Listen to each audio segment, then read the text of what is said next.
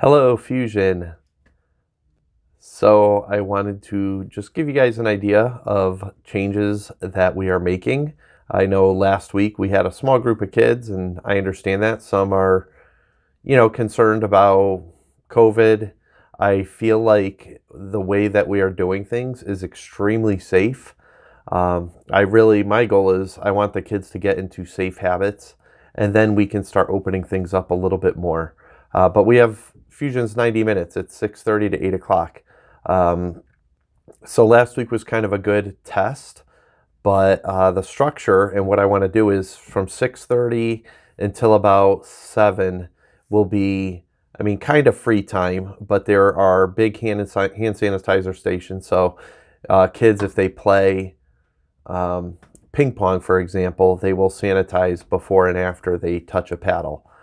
Uh, and, that goes with everything. I feel like we can add some video games back in as long as kids follow that same format. I also have antibacterial or disinfecting wipes, not just antibacterial. COVID's a virus, not a bacteria. So those are also available to wipe things down in between different kids using them.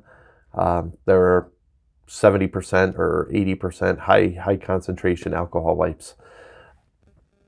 So I feel like, food we're not ready to do yet, and we may do that next week for like a little mini Christmas party. I do want to do something, but we're not going to go too crazy. Kids did really well sitting spaced out. Siblings, if they live together, they could sit together. I don't care about that. They're together anyway. We did do one song, but we didn't have anyone on stage singing. Kids left their masks on and were socially distanced for singing. And they could sing or not sing, but it was just a song that we played, and we will probably continue that. And once kids are sitting in their seats, they're spaced out during the teaching part, they could take their masks off. And then we are going to this week, we didn't last week because it was a small group to begin with. We're going to break into a couple small groups. I'm going to do a quick teaching. I have a great object lesson and a video to show. And then we are going to break into a couple groups. We have discussion questions. Before I teach and any of that and the music, we will play a group game. Last week we did charades. That was kind of fun. Kids won cotton candy, little bags of cotton candy that were really good. So that is the plan for Fusion. We want everyone to stay safe, healthy, and over time, as we demonstrate that we can do this, we may lengthen the time, allow more free time and things like that.